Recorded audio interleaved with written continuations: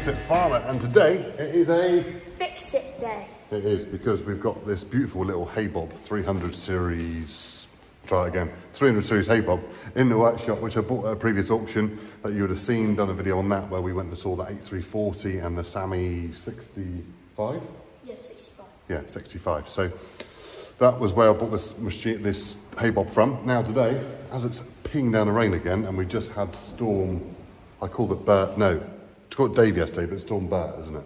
So, Max, you were beating yesterday, weren't you? Yeah. You got very bad. I knew about the rain then. That's for sure. So, today I'm going to show you what we need to do to service this and how it all works and what isn't working, and teach Max how it all works and show him how to repair everything. And hopefully we'll possibly learn a bit together, and at the end of it we'll have a Haybob that works. Hopefully. Fingers crossed. So, ready, dude? Yep. Cool. Let's get the old skid steer out of the way and put it on the ground. So first of all, Max is asking what this rope does, and that is the rope that goes to the back of your cab of the tractor, so you can pull this up and pull it out with transport. So that is in transport to stop it moving around when it's behind the tractor. You got to Maxie, pull it over, that's it. And then that then allows the whole tether to come back around like that, so it's sort of slightly offset on there. Now, the problems we've got with this is the fact that, same as most Haybobs, exactly that, Max. So this one here is seized, so that doesn't move. That's supposed to be able to pivot on there. Slight little bend, hopefully that's all it is. WD-40. But a WD-40. Yeah, I think we'll definitely need a lot of that. Now these are seized, but it is in the middle hole, so you've got different heights. So now ideally, I believe, if I remember rightly, the bottom hole is for rowing up and the top hole is for tedding, and the middle hole is where everybody leaves it and they seize up. But I'd like that moving again because it does a better job. That sort of does a 60% job, that's sort of an 80% job. So I'd like to be able to move them, and I'll explain my percentages in a little while. Freebie pin. Freebie pin? Yep. Oh, very nice. Now, the other job is, right, Maxie, fold down one of these tines. There we go. There we go. Now, they are sticking down. Now, they shouldn't stick down. There we go. There we go. That's what it's meant to do. There we go. Spring back up. But this one isn't. Now, what happens is these are generally well greased here, but they haven't been for a while. So they're just sort of starting to seize up, and they're not really moving within their plastic bushings. Oh, I think we need the Milwaukee grease gun over there for that. You think so? I think you better get them freed up with a bit of WD first, and then we'll grease them all afterwards. So I need to make them think. Now, the best thing about this is that all the tines are complete. Every single one's got a tine. Now, a Haybob isn't the best, and I'll explain a little bit more about them in the bit for tedding or for rowing up, but it does do both jobs. Now, if you have got a tine that's missing on most hay turners, it's not the end of the world. But with a Haybob, you want every single tine present and correct for it to do a half-decent job. Now, the nightmare of these is that sometimes these springs are missing, and then you've got to replace these springs, or the springs are broke and they don't do anything. So I'm hoping we haven't got any broken springs, but we'll find out. And then you've got to replace the springs, which is a bit of a ball job with these plastic bushes that are in here. But we'll get to that in a second. So Maxie's first job is going to be to free up all of them, dude, yeah? Yeah. Cool. I guess.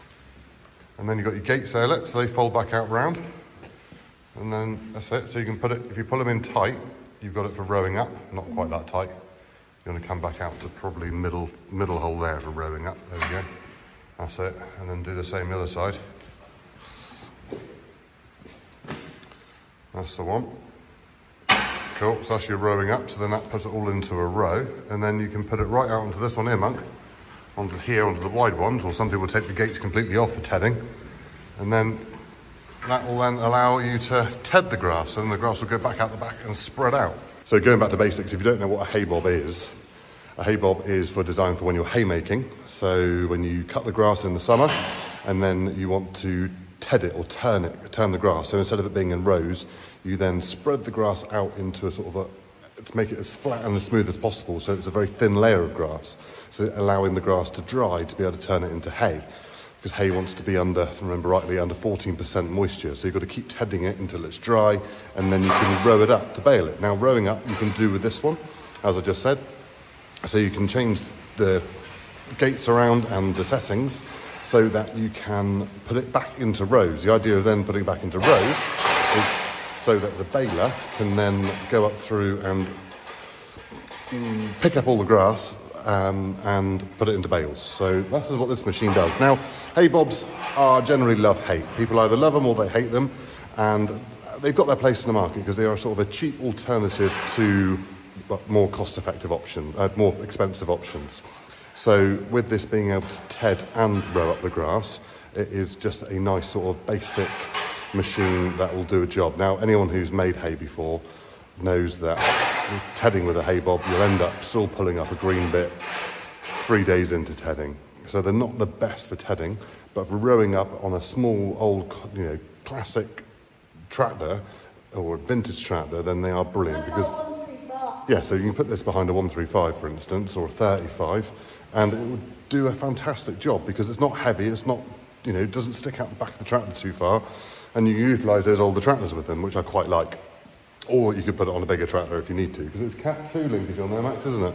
Yeah. No, it fits our 110 horsepower Sammy. Yeah, because Alex went and picked it up for me with the Sammy, because I just didn't have time. I'd like to have done that and filmed that. But, yeah, right, let's have a crack on and do a little bit more to it. Now, Max has just gone to the other workshop to try and find some WD and some lubricant and stuff. Now, I said about between tedding and rowing up. Now, this is in the tedding function when that is out there. Now, in a minute, I'll get Max to film me, and I'll show you how to put that into a different hole for rowing up. Right, so I've been working on these tines. They're already a bit better because they're all already bouncing back up. Good job, dude. Do you want to try and pull them out the holes then? Yeah. Try and get them freed up, see if you can do that. You have to wiggle, sort of pull and wiggle at the same time. Which isn't the easiest to do, I'll be honest, especially when it's not hitched up to the tractor with the PTO to sort of jam it in gear.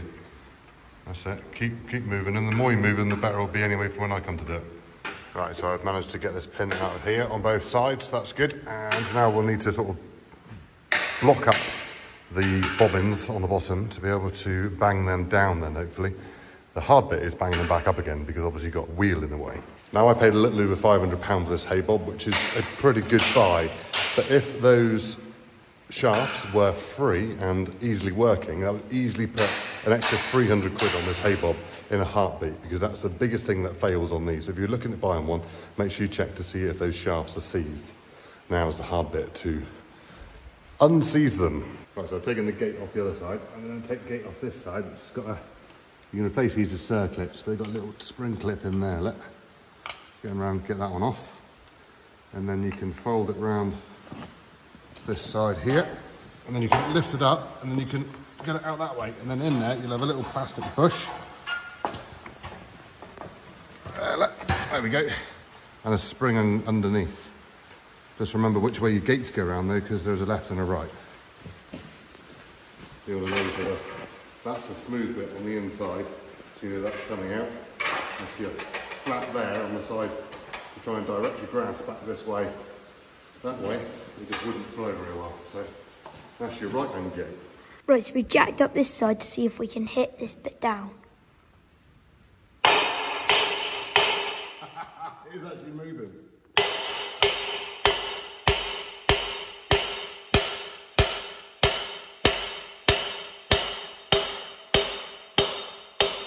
That is very good news. I'm very happy with that. Now, how do we hit it back up? Ah, yes, mate, yes. That's what we wanted. It spins as well. It's not as easy as it looks. That is bloody good news. Right, we've got it free and we've greased up this shaft in the bottom. Now looking under there, dude. I'd like to have had copper slip, but I haven't got any, so lithium grease it is. But look at that, it's not ideal. Perfect. Right, now we need to grease the shaft from the top now, so use the kink in the wheel to hold it there. There we go. Got the Milwaukee M18 grease gun. Love that thing, apart from the noise. It's probably, yeah, one more little squirt there, that'll do probably. Yeah, ideal. Proper. Lovely, let's wipe that in around that. Right, so we're going to take the wire wheel to the pin to clean it up.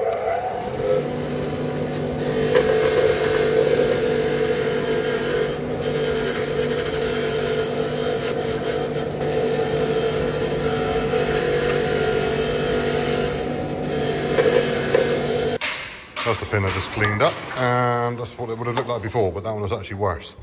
Now, as you can see, there's a little roll pin in there, so when this goes in here, that goes in there, and then that roll pin gets knocked in, so you can slot it back through that slot. So I'm just going to knock that roll pin out, and then when we put it back in, we can add in a new roll pin. So I've just got a set of punches, have a punch, and then drive that down through there with the beautiful Milwaukee 4-pound lump hammer. Love it, liking it. I can't find my 3-pound this morning, so I've had to go and get the brand new 4-pound out. Right, see if I can find some roll pins, which, hello. They look like roll pins to me. That's a bit of a, right on the top, perfect. Right, so Max is gonna have a go at putting the roll pin in. Along those pair of pliers. Oh! I think it's gone. Can we just start it? Yeah. Yeah. I've now got the started. I'll give it a good hit. That's it,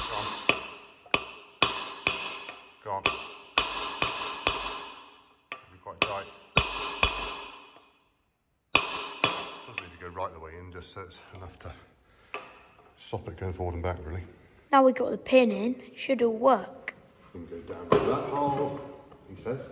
There we go, in there, around, out, middle hole, top hole.